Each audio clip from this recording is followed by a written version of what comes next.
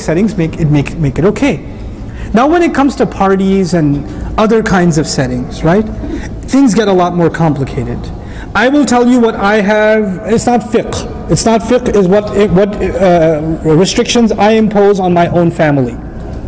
So this is not sharia. This is not a fatwa. This is just how Brother Nouman lives in his life. That's it. So and if you like it, you can keep it. If not, there's no sin on you for not doing what I'm doing, because that's just the lifestyle I've chosen for myself. Okay. In the lifestyle I've chosen for myself,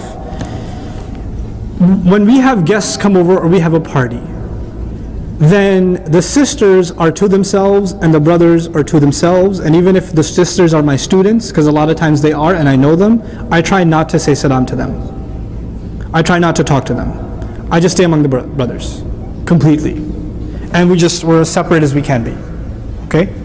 And if there's food that needs to be passed down, or up in my case, which it does, then I have the children do that, or I come halfway up the stairs and my wife meets me halfway, and we operate like that. That's our modus operandum inside the house when there are guests over.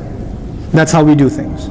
If there's a friend that I have that comes over, he will never, ever, ever, ever see my wife. Not even in hijab. Not even completely covered. He won't know she exists. He'll be in the living room. He'll be in my office. He'll be somewhere else. I will have them go away, and then we'll do our talking or whatever. He might hear her because she's cooking and saying, "Nouman, why aren't you taking the food yet?" or something. He might hear her, but he'll never see her.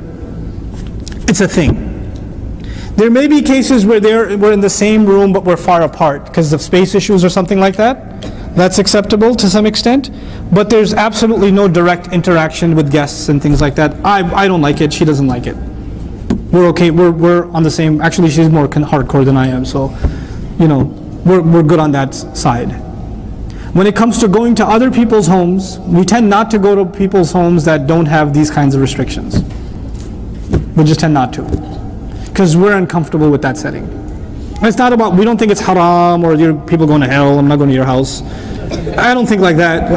I'm not comfortable with that setting, so I don't want to put my family in that situation. That's all it is. Simple as that. Okay? So that's a little bit about just how interaction happens inside the house. Now, well, that's a lot of announcements. Okay. What was I talking about? Just guidelines for our own family, right? Guidelines for our own family. And the same thing with, as the girls grow older, we're going to have to devise rules as they get older. But there are certain rules we have in the house that are based on the ayat of Surah An-Nur. They're not perfectly followed because they're still learning, but we're trying to implement them. Like, for example, during the day, during the afternoon, if there's a Saturday, Sunday, weekend, or whatever, the kids during the day, until the sun is up, they're actually not allowed to walk into the bedroom. They're not allowed to just walk into the bedroom. And technically the bedroom doors shouldn't be open. It's better that they're closed. And they should knock before they come in. ثَلَاثُ عَوْرَاتٍ لَكُمْ, we'll see that later on in Quran, in Surah An-Nur one day inshallah. There are 3 hours that are for you, that children should not be coming into your room. You know how in Western families, children just walk into the bedroom and they lie down in the bed? They do that, right? That's not how things are supposed to be. Now if there's a small child and they're sleeping in your bed, that's something else. But we're talking about as kids get a little bit older. When they start getting 5, 6, 7, 8, 9, that age, then they absolutely have to knock before they come into the room. You can't expect your 1-year-old to knock. Okay? If you expect your 1-year-old to knock, then you'll have a lot of cleaning of the carpet to do later. So yeah. So you don't want to be in that stinky situation, so you don't do that. But to set some restrictions on the kids, on when they can come into certain parts of the house, especially the bedroom, especially that, right? And these little rules, they go a long way in protecting the dignity of a family. A long, long way. The other thing also is, my wife does not pick up my phone, I don't pick up her phone.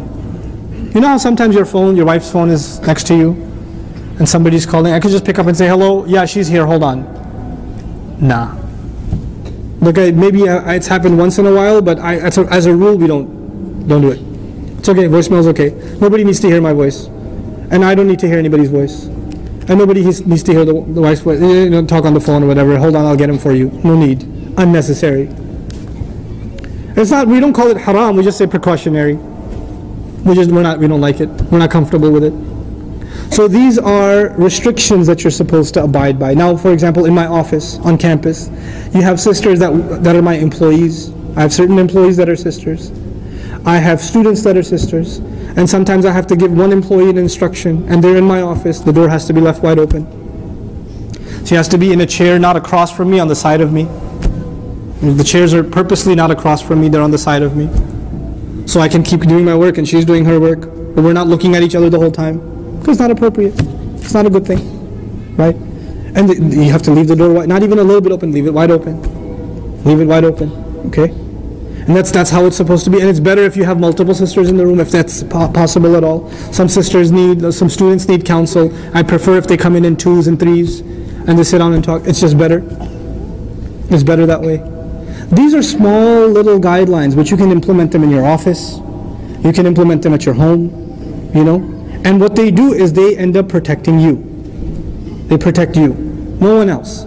So when you are in private conversation with a sister, right, even text messaging, to some extent, even with employees and coworkers and things like that, it's better to have other people in the group text. I'm not saying don't text at all, because sometimes it's a necessity. Immediate communications are important, but group text is better than individual text. You know, it's just better to just put somebody else in there, put 2-3 people in there. It's just all around, it keeps fitna away.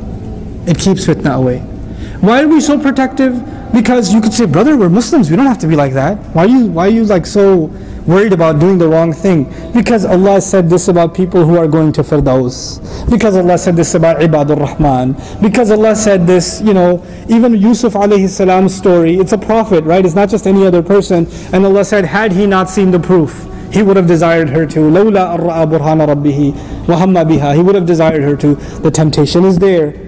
So you have to be respectful of that. You have to know who you are, and you cannot consider yourself above temptation. وَلَا تُزَكُّوا أَنفُسَكُمْ هُوَ أَعْلَمُ بِمَنِ اتَّقَى. Don't consider yourself above it all. He knows better who has taqwa and who doesn't have taqwa. So these things are there for good reason.